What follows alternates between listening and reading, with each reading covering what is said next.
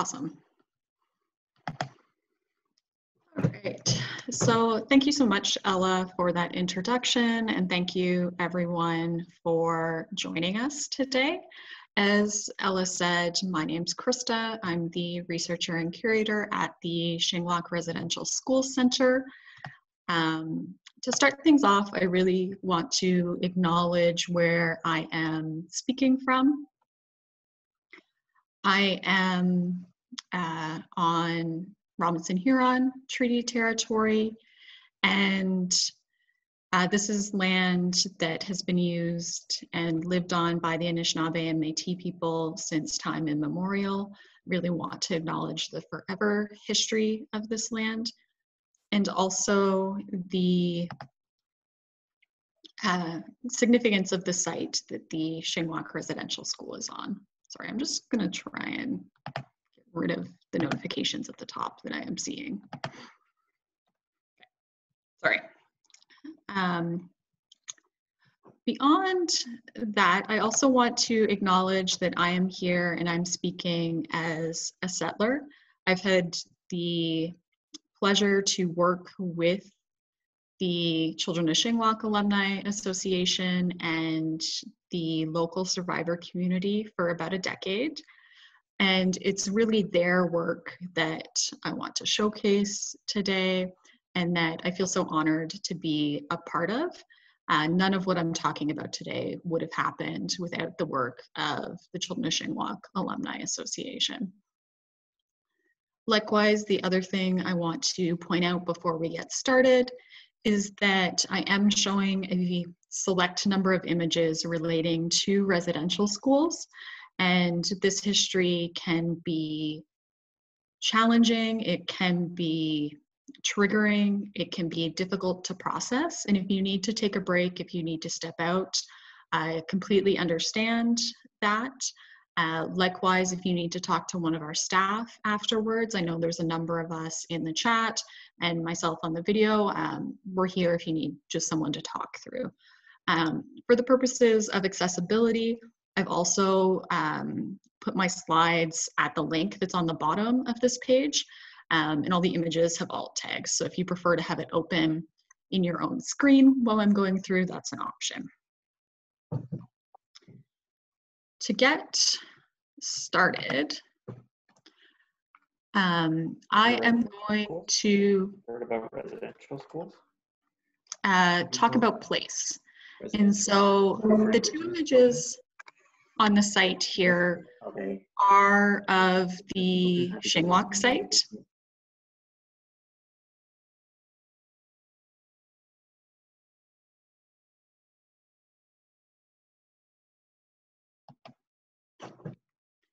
Sorry about that. So I'm going to talk about place. The image that is on the left is of the original Shingwauk home that opened in Sault Ste. Marie, Ba-Wa-Ting in 1873. And so this residential school opened on the banks of St. Mary's River, and it opened to about 50 students. It was on a site that was about 100 acres, and it was modeled after residential schools that were across Canada. And students attended Shingwauk from all across the land. So as far south as Sarnia, Walpole Island, as far north as the James Bay coast in northern Quebec, and also students from Northwest Territories, the Western provinces, and a few from Eastern Canada. So that I'm telling you this because it really, I think, helps illuminate the fact that the history that I'm talking about today, though it's definitely rooted in place, it's rooted in the history of Sault Ste. Marie, of the Shingwauk home. It's really far-reaching. The survivor community that we work with at the Shingwauk Residential School Center, they live all over the place. Many of them live in the United States, some live in Ontario and in Ba-Wa-Ting, some live in Quebec and all over Canada. So the history is really far-reaching. The second photo that's on this slide, so the colored photograph, This is a picture of Shingwauk Hall. So the original Shingwauk home building by the 1930s, they had added an addition onto it as a girls' wing. But it was also a space that by 1935, it didn't have running water, it didn't have electricity, it was really poorly heated and cared for. And part of the building was starting to like crumble and deteriorate. And so the Canadian government decided it would be cheaper to build a new building than tear down the original one than try and repair. And so in 1935, new Shingwauk Hall opened. So it continued to operate as a residential school until 1970. In 1970, it closed and Algoma University, what was then Algoma University College, moved into the building. And when Algoma moved into this building, it came with a lot of questions. In the 1970s, if you had talked to a faculty member, to other people who worked at the university and said, hey, this is a really old building. What was it before Algoma came here? No one would have said it was a residential school. Part of it was the history of residential schools wasn't as widely talked about in the 1970s, but there was also some institutional forgetting going on during this period. They just didn't want to talk about this history. It really was the survivor community who worked to make sure that this history wasn't forgotten. So pictured on this slide is Dan Pine. He's a survivor of the Shingwauk Residential School. He is also a descendant of Chief Shingwauk Ounce. And he was one of the people who really clearly said, you need to bring survivors together. They are the ones who care about this site. They're the ones who are going to make sure that this site does the work that it needs to do, that it's going to put back what the residential schools took away. So in 1981, the first Shingwauk reunion was held on this site. It was really organized as a school reunion. It invited former students from the Shingwauk Residential School to come back and just connect with other survivors. They really didn't know in the 1980s how many people would be interested in coming back and talking about this history. They thought, okay, maybe we'll get 50 people. Over the course of the weekend, they had over 300 people attend the reunion. And this was really because there was such a desire to be able to talk about what happened at residential schools and to connect with other people who attended residential school. This is pretty significant when you think about the fact that this was in 1980. In the 1980s, there's still residential schools open. There is not a national conversation going on about the harms of residential schools. And this gathering was one of the first of its kind in all of Canada to bring survivors together and begin to talk about the experiences of residential school.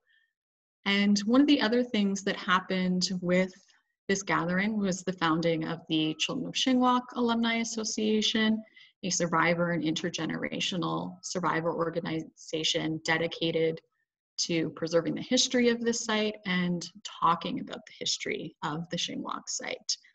And this is also where the Shingwauk Residential School Center archives started. People showed up at the reunion with a desire to have their story told, their experiences recorded. They might have shown up with a single photograph or a single document related to their time at residential school and wanted a way to be able to share that with other survivors. And that's how the grassroots community-based archive at the Shingwauk Residential School was first started. So I'm going to shift a little bit now to talk about how the Reclaiming Shingwauk Hall exhibition space came together. And I really want to foreground that, yes, it's me talking about this exhibit right now, but this exhibit is not just my work. It is the work of decades. It's the work of community. Conversations about this space started happening in 2012. But prior to that, the Children of Shingwauk Alumni Association had been working for decades to make sure that the truth about residential schools was told, and that the site was honored in an appropriate way. So when I talk about this exhibition, it really was an iterative, community-based design process. Survivors were integrated in everything from the design of the space to picking out individual photos. The Shingwauk Residential School Center applied for numerous grants to help facilitate survivors coming together so that they could be paid for their work, their time, and that they could be in community when discussing this exhibit and their hopes and dreams for it. So the exhibition itself opened in August 2018. This is from the opening ceremonies, and I mean, it was a packed space. And I think when we were working on the exhibit and planning it, I don't think we understood what an impact it would have. I mean, we realized it was significant locally, but nationally and internationally, I don't think we had quite realized how important this space would be. The Reclaiming Shingwauk Hall exhibition is the first survivor-driven permanent exhibition housed in a former residential school building. That is really significant. I remember looking back at some of our early grant proposals and hoping that we might get, you know, the modest visitorship of 3,000 people through it in a year. And in the first year that it was open, we had closer to 15 or 20,000 folks through it. And that is really because of the site that it's located on and the importance and the type of history that's being shared and talked about in this exhibition space. So I want to talk a little bit about that space. It is in the main hallway of Shingwauk Hall that was a residential school. And the entrance point to the exhibition are the front doors of the residential school. And so on the one side, you can see a historical photograph from the 1940s that shows those doors. And the other side is a contemporary picture of the interior of the exhibition space today. And they're the same doors. And part of the reason those doors are there and that they're the entrance point has so much to do with the Shingwauk survivor community. There was actually a conversation going on around the same time that this exhibition was being installed about these doors. The university was undergoing renovations to make it more energy efficient. And you can kind of see it in this photograph. These doors, they're pretty old. They have a hard time closing tightly. There's a lot of air loss, fire safety regulations and things like that that could be modernized. And so there was a conversation around, we're talking about replacing these doors. The Shingwauk survivor community really spoke up about the importance of these doors remaining, about them as a testament to the experiences of residential school survivors and their experiences arriving at residential school. And so I think it's pretty significant that those doors are still there, that the university said, yes, we completely understand, we are going to keep those doors. And as an entry point to the Reclaiming Shingwauk Hall space, it's, I think, very powerful and it's very apt that that is the space that people walk through. They walk through those doors today and it's impossible to not know that this was a residential school. On one side of the doors is a reflection from Mike Kakagi, a survivor, about his memories of the first time he entered a residential school. And for him, he really remembered the lights. It was the first time he saw electric lights, and the smell of the space, and it being a hospital type smell. And so sharing Mike's words in that entrance space, I think, are really important. Likewise, paired with Mike's words is a reflection on the site today, and a reflection of welcoming to Anishinaabe and Métis territory, and acknowledging the sacred history of this site as a place of learning and a place that's being transformed by the work of the survivor community. So I'm going to talk a little bit about different sections of the Reclaiming Shingwauk Hall exhibition. And the first section is the Life at Shingwauk Gallery. It's really looking at daily life at the Shingwauk home. And so one thing you can probably tell by this picture is this isn't a normal museum gallery space or normal exhibition space. This is the main hall of a functional university. It's the main hall of a building that was a residential school. So there's definitely challenges with how we picked material for the space. For example, there's not really many 3D objects in the space. They just wouldn't fit in a functional hallway. But also trying to fit, over 100 years of student experiences and history into a space that is smaller was definitely a challenge. This space here, though, really focuses on the daily life of students. So the section that this photo of focuses on the beginning of the Shingwauk home until 1935, so when that original building was on the site. And the second section focuses from 1935, the opening of the new Shingwauk Hall, till its closure in 1970.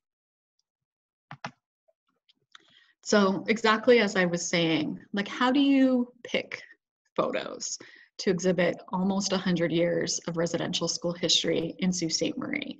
How do you pick photos that balance truth, community needs? How do you pick photos that aren't triggering to community members? And if they are triggering, what supports are in place? And one of the conversations we also had is how to really represent those early years of the residential school where none of the survivors are still alive.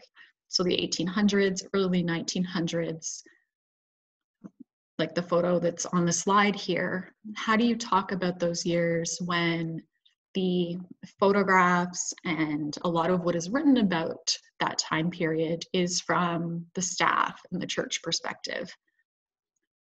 Part of it has been thinking a lot about what interpretive text goes alongside any photograph that is exhibited or included in the space.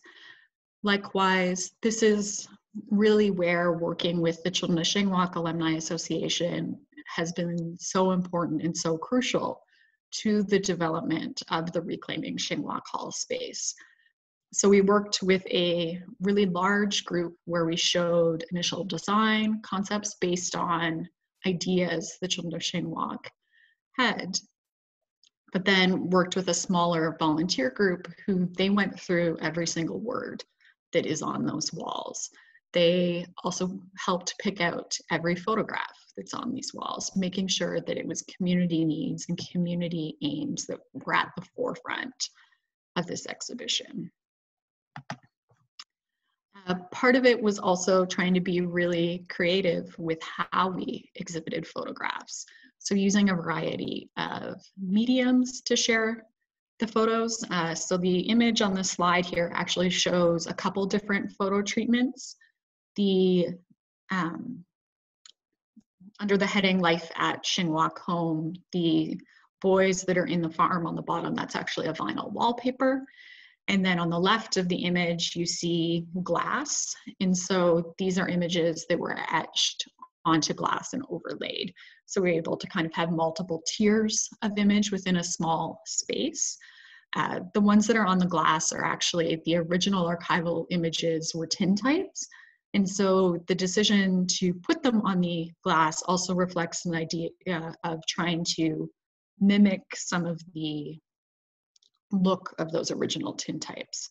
We also integrated digital photo frames throughout the exhibition.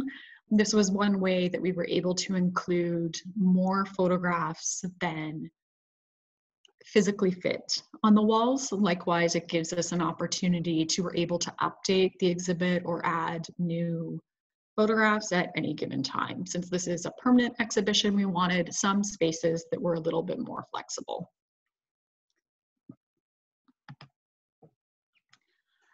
So this panel here is actually probably the one that I love most out of the entire exhibit, because it really speaks to the challenges of working with archival documents and photographs. It's talking about the fact that not everything you see in the photographs is an accurate representation of the past. So photos might suggest that students were happy at the residential school and that residential schools were benign in how they operated. But this panel clearly articulates the fact that, you know, many residential school photographs are heavily staged, that the pieces of history that we have are a result of colonial systems and colonial collecting patterns. Archives only kept what they wanted, teachers only kept what they wanted, and who got photographed in residential schools was a result of the work of staff and principals and church organizations.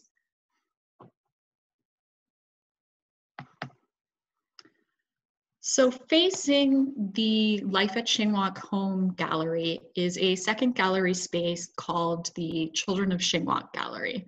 And when I say facing, it's on the opposite side of the hallway. So, you know, you can stretch out your arms and touch both gallery spaces if you wanted to. So one of the interesting things about this space is we actually hadn't planned for this gallery. Initially, we didn't know that we would get that space. The plan was for the exhibition space to have one wall, and then Algoma University keep one wall for like internal communications and, you know, signage and things like that. But as plans evolved, it was decided that the exhibition could be both sides of this particular hallway. And it is really a celebration of Anishinaabe resilience, Anishinaabe success. It celebrates both survivors and intergenerational survivors. It includes a family panel, for example, that has a family tree of the Fletcher family and talks about intergenerational connections to the Shingwauk and Algoma site. And getting to walk down this hallway and see the smiling faces of the Children of Shingwauk alumni survivors on, you know, a regular basis has been wonderful. And I'm really glad that that is there alongside the daily life at residential school gallery, because I think it shows like residential schools happened, survivors are still alive, the impacts of residential school are still happening, but also the Children of Shingwauk alumni survivors and other survivors in our community are some of the most amazing, kind, and generous people I have ever met. And so being able to celebrate them and honor them, I think, is really important. The final gallery in this space that's from the first phase of the Reclaiming Shingwauk Hall exhibition is called From Teaching Wigwam to Residential School. And so this is I'd say probably the most ambitious gallery in this space. It goes from talking about Chief Shingwauk and his vision for teaching wigwams and cross-cultural education, to talking about the establishment of colonial systems in this region, missionary work, and how the early Shingwauk site was established and how it changed over the years, kind of all the way up to 1970. So covering a huge amount of history in a relatively small space. This is definitely the most, I'd say, text-heavy section of the exhibition. And it covers a lot of ground, but I think there's also really clever use of photographs here that match the text. There's also a couple maps included in this section that serve as really good visuals for when we're bringing school groups through, so they can get a sense of what the site looked like prior to Oklahoma University being located where it is today. So the next gallery space, this one opened in 2019, so about a year after the original, their first phase of the Reclaiming Shingwauk project opened. And the school's gallery uses objects to talk about residential schools, or artifacts. And the idea here is providing a less text-heavy space, a space that tells the history of the numerous iterations of the Shingwauk School and the lives of students there through physical things. And so I'm going to talk a little bit about the sewing machine that's located in this space. So Fran Fletcher Luther, who's pictured on this slide, is a survivor who attended the Shingwauk Residential School, and she donated her sewing machine for the exhibition space, and that's the sewing machine that you see there. So Fran attended the Chapleau Residential School as well as the Shingwauk Residential School, and a lot of her time was spent working in the laundry room, in the sewing room, and darning socks, making clothes, making repairs to clothes. When she left residential school, Fran took those skills that she was forced to learn and do at the residential school and turned to making clothing for herself, clothing for family members, and really reshaped that skill to be something that she carried in her community and a skill that she used regularly. And so the sewing machine kind of reflects that taking of that skill, and it's something she wanted to see in this space as a way to talk about her experience at residential school. And so, as I said, this space has very little text. There's text hanging on the hangers there underneath the photographs. And there's some text you can see over with the woodworking tools. But in most cases, that text is actually quotes from survivors about their experiences with different physical spaces in the residential schools, or their experiences doing particular activities or particular types of work in the residential school. One of the challenges with this space is the fact that we were talking about the entire history of the Shingwauk site. So that includes the 1800s, early 1900s, where we don't have any living survivors. We were fortunate enough to be able to incorporate like some of the names of the boys who worked in the carpentry shop in the early years, largely thanks to one of my colleagues, Jenna LeMay, who was working with a set of archival records that included information about some of those early students. And so I think it's really important that we were able to name who those students were. Likewise, because the first Shingwauk reunion happened in 1981, at that 1981 reunion, there was actually some survivors who were still alive from the earlier years of the residential school, or from the residential school before the new Shingwauk Hall was built. And so some of their experiences and testimonies were recorded and written down at that gathering. and they were able to be incorporated in this space with permission from the Children of Shingwauk Alumni Association. And I think this space is really powerful because it gives you both the words of survivors, but visuals as to what those spaces looked like. And I think the space was also, there were some challenges around it. So for example, how do you pick which items or objects end up in this space, and where's the line between telling the truth and causing like emotional distress or emotional harm? And so, for example, talking about the dormitories is something that is particularly challenging for a lot of survivors. And this photograph is in that exhibit space. And one of the things that became really clear through this process was the importance of working with the Children of Shingwauk Alumni Association and them guiding the decision process. I mean, there was definitely cases where there was conflict on what one survivor versus another survivor might think should go in this space. But as a community, the survivors worked together to make decisions about what objects and which photos would end up in here.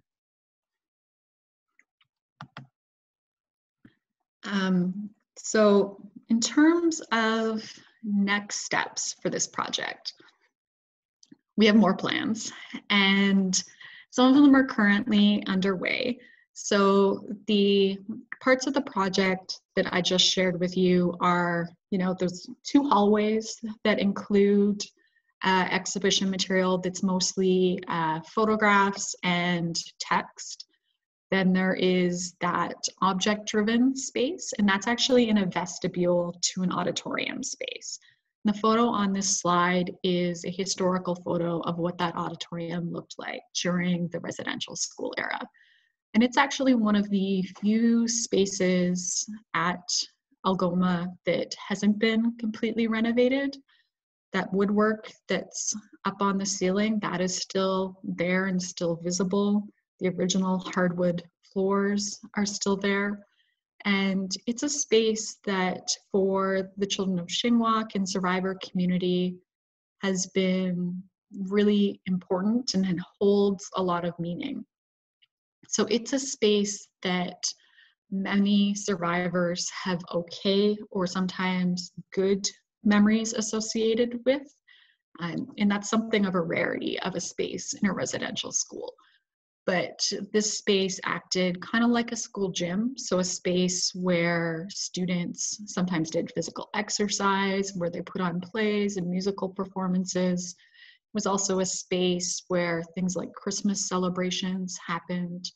If students were able to visit with any family members in the later years of the residential school, it would have been in this space as well. So it's a space that the survivor community has continued to come back to and continue to hold events in, and sees it as a space that has a history that needs to be shared and honored. So future Reclaiming Shingwauk Hall exhibition plans were actually already in the planning phases for this space, and really seeing it of more of a participatory gallery space, and it's telling a much wider history. So talking about the land that we're on, the colonization that has happened on this land, and decolonization that's happening in communities right now. Also addressing broader issues that have been connected with residential school and colonialism in this land, and building in art as a way to interpret some of those events and histories. And like I said, really making it more participatory based or hands-on, learning engaged, and space for workshop and educational programming to happen. And when that is done, we will definitely share all the news with folks, but we're hoping in 2021. So I'm going to leave it there for now, and I am definitely happy to answer questions and talk more about specific components of the exhibition space. And yeah, we can go from there.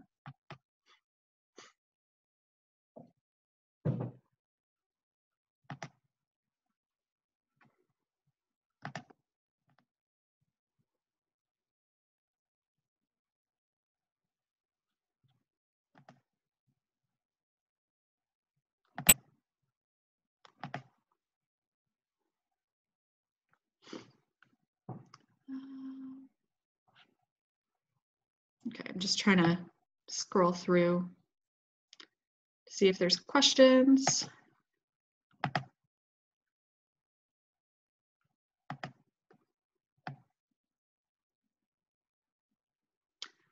So there was one question if the exhibition space was picked because of where the entrance doors were, and I'd say partially.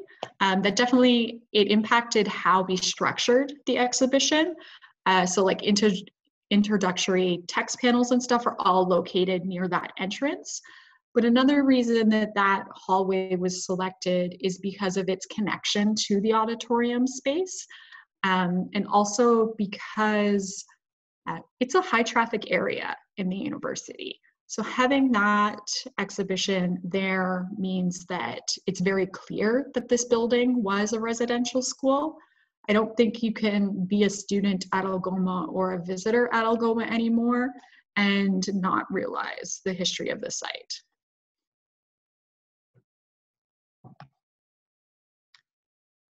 And if folks have questions, you're welcome to unmute yourself and ask vocally if that's easier.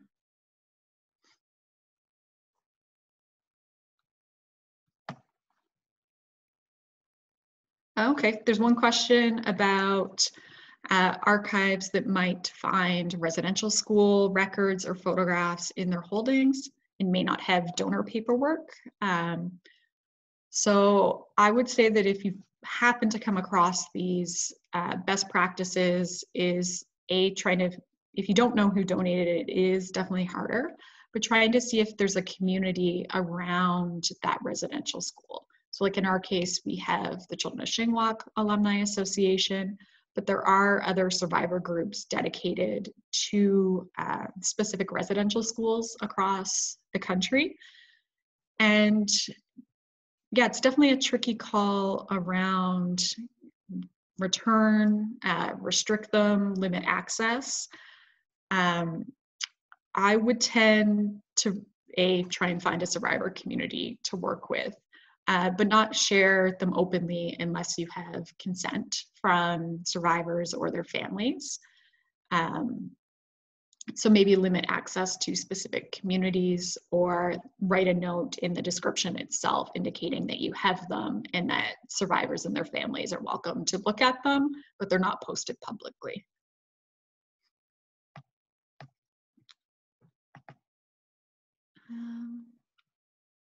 Yeah, and so there's also a question about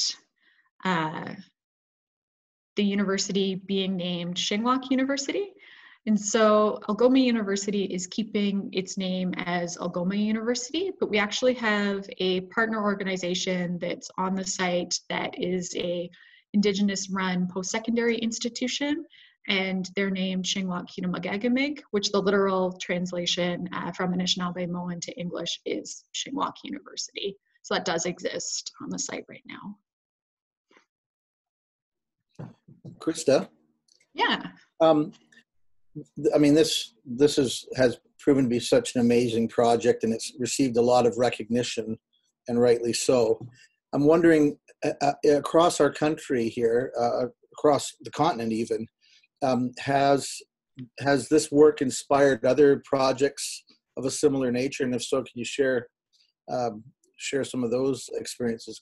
Because I really think this has been an important, if I can use the term, cutting edge kind of exhibit that allows stories to be told from a perspective of the survivors themselves. Is that happening elsewhere in a significant way? Yeah, and I think you're definitely seeing it at other sites, particularly like UBC's Indian Residential School Dialogue Center is doing a lot of great work. The Legacy of Hope Foundation has been doing great work for decades. They specialize in traveling exhibitions, and they're recently updating some of their exhibits to make them virtual and digital as well, especially in this era of COVID. The Woodland Cultural Center in Brantford, Ontario is also another great site. They're currently working to raise funds to get the Mohawk Institute back in shape so that it can be used for this type of programming. So there's definitely pockets across the country. And I think looking at some of the larger museums, so things like the Museum for Human Rights, the Canadian History Museum, you're seeing more and more museum and archival professionals really recognizing the importance of working with survivors. And those institutions are at varying stages of making that happen in their exhibitions and in their programming. There's one other question around making sure students understand the significance of the school. And I definitely know that like, can't they just get over it? Like, why does this have to be in all of our classes, things like that? That's a feeling that is sometimes popped up at Algoma and at the site. And I think this is definitely something that Liz and the rest of the Shingwauk Residential School Center staff have been working on. We're now really integrated into a lot of different university programming, everything from orientation for new students to classroom visits, and trying to make sure that the special mission of the university and the history of the site isn't forgotten. And Liz might be able to speak a bit more to that if she feels so inclined. Thanks, Krista. First of all, I want to thank everybody verbally for joining us today, and certainly thank you to Krista and really the rest of our team who continues to ensure that the legacy of the residential school era is not forgotten, that the 40 plus years of work that the children of Shingwauk, who we lovingly call our grandmas and grandpas at Algoma University, the work, their life's work that has been done and continues to be done, and really the importance of the next generation. Myself, both my parents went to residential school. Jay, his mom was significant in this movement of Children of Shingwauk alumni and the establishment of this legacy here on this property, the whole story behind Chief Shingwauk's original vision of a teaching wigwam.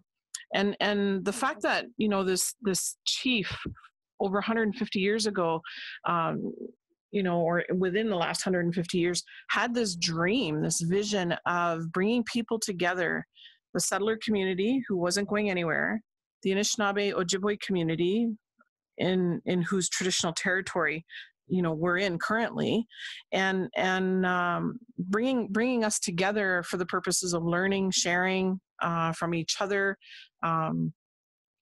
is something that in today's world, really, when you think about the things that are going on in the world, has really gained some extra special significant meaning for me and many others who, have reflected over the past couple of months with what's going on in our world.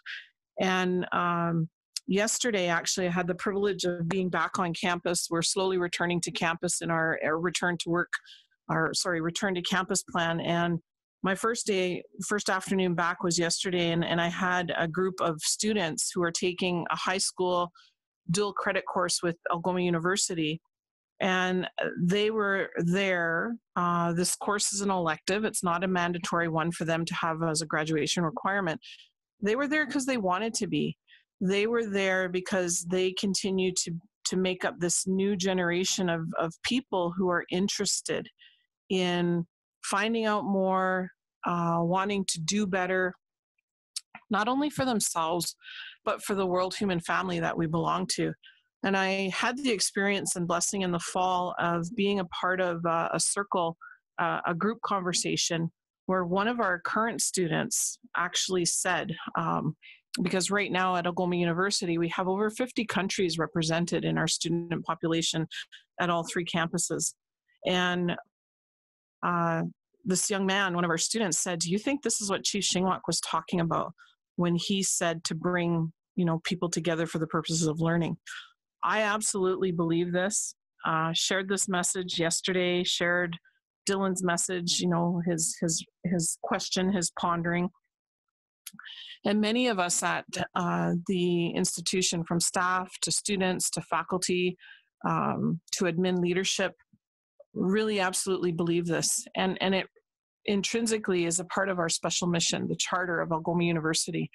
And so as Krista has indicated, we've had some real great commitment, stated, shared, actioned. It is actually being followed through on now of making sure that we keep this legacy, this important historic information alive by telling it with love and kindness.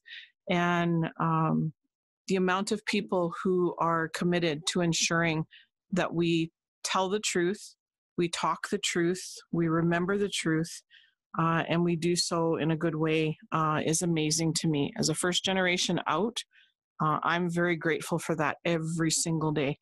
And so we want to bring along the people who might be saying, how come we have to learn about this? Or how come we have to talk about this? There are still, sadly, many current day traumas that we see in the world of Anishinaabe people that are multi-generational because of this time. And so in order to understand how come we are the way that we are, we must know the wound. There are actually many great people who believe that. And in order to know the wound, you have to talk about it. So, today is a good day as any to talk about things. We're really thankful to have such a great turnout for Krista's presentation of this amazing exhibit called Reclaiming Shingwauk Hall. We certainly invite you, as the world returns to whatever we might call normal. It will be a new normal. We certainly invite you, should you have the time, in the time to come, when our virtual tour becomes available, to take it. We also invite you, certainly, if you have the ability, to stop by Sault Ste. Marie, wherever you are. I see that you're from all over the province and other places.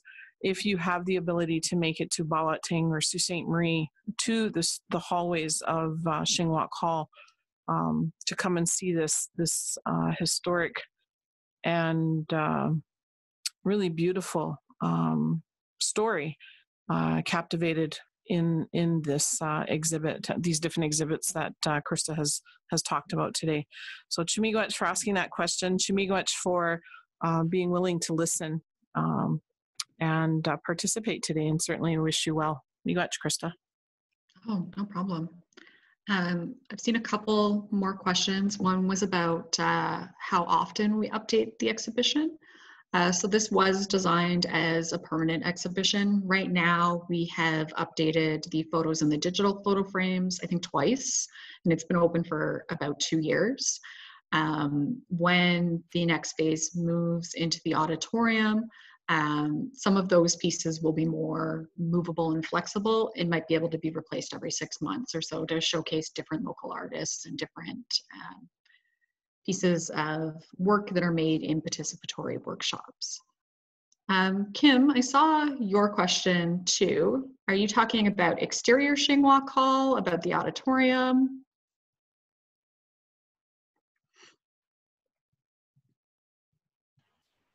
The interior of the auditorium. I think that was probably about 3 years ago when they were talking about the changes inside the auditorium. So where is that stand? Where does that stand? So that's the next phase of this exhibition project. And so hopefully by 2021, it will be done.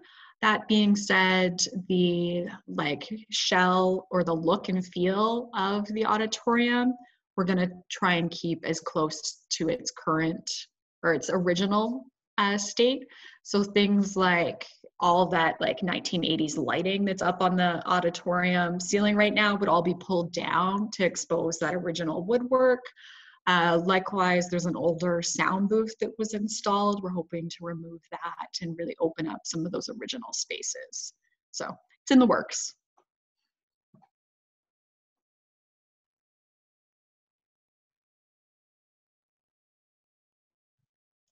There's also a great suggestion about intergenerational folks contributing to the exhibition, and I think that's a great idea. And we do work with some intergenerational people, but definitely we always welcome more people contributing and reaching out to share and work with us.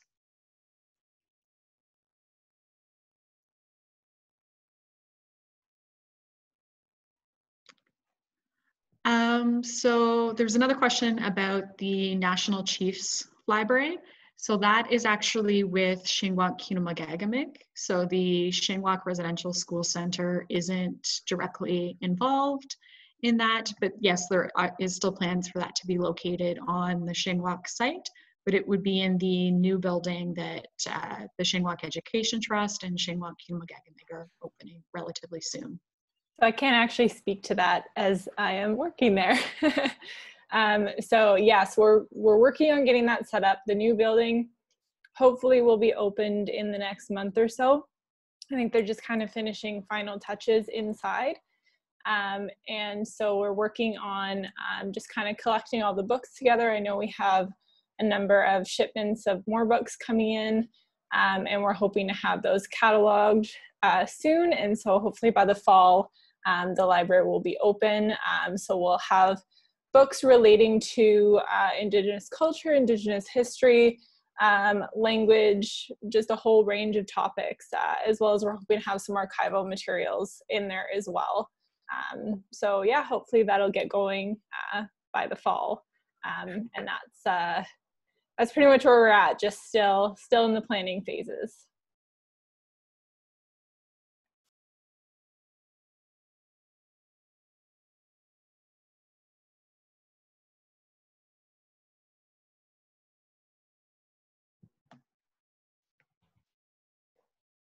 All right, well, I think that sort of wraps it up. Thank you so much, Krista. That was an amazing presentation. I learned so much, and I'm sure everyone who's here today did as well. Thank you for sharing that with us. Oh, we've got another question. Okay, yeah. How do you interpret privacy legislation with the use of Indigenous photographs and collections? Yeah, that is a tricky one. And no, happy to talk about it. So we tend to use OCAP as the guiding principle, as well as looking to the Children of Shingwauk Alumni Association. Both of those really privilege Indigenous intellectual property rights, not necessarily Western copyright. So even though something might be in the public domain, if it's not okay with survivors or Indigenous community members, we're not going to share it. It's really up to them.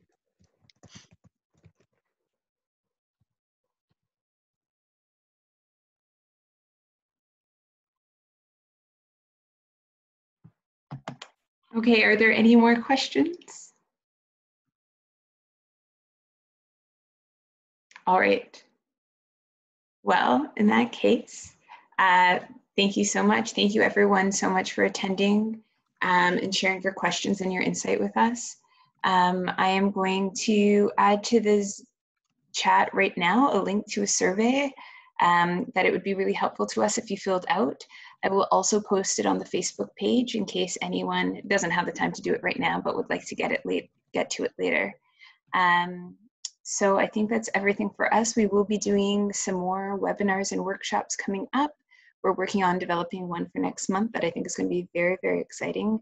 So stay tuned, and thank you everyone, and have a beautiful day.